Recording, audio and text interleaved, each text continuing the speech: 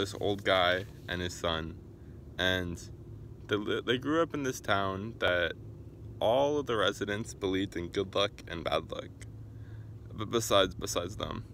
And so they, according to the town folk, the people,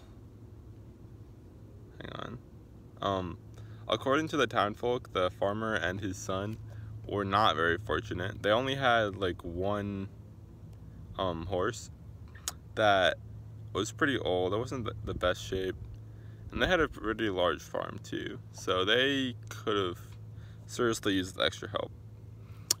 And the villagers thought, oh wow, that's such bad luck, right? And it eventually runs off into the forest, and then the villagers are like, wow, it couldn't get any worse for them.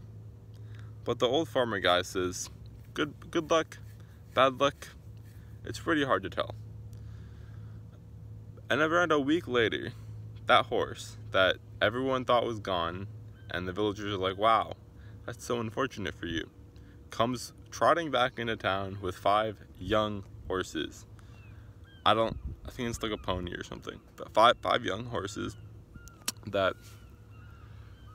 come back with it. And all the villagers are like, wow, that's such amazing luck.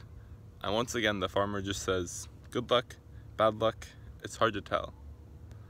And then around a couple of days later, the old man's son is training the horse to help them in the field, and he falls down and breaks his leg. And the villagers are like, well, you can't do anything with a broken leg. You gotta wait like months for it to heal. That's such awful luck. And then, as you might have guessed, the old man is like, good luck, bad luck, it's hard to tell. And around a day later, I forget how it goes. Yeah, the bunch of army guys pull up to his house and are like, yeah, we're looking for people to draft, and we're looking at your son. But then they saw that he had a broken leg and that he couldn't be drafted. And then once again, the man said, good luck, bad luck, it's hard to tell.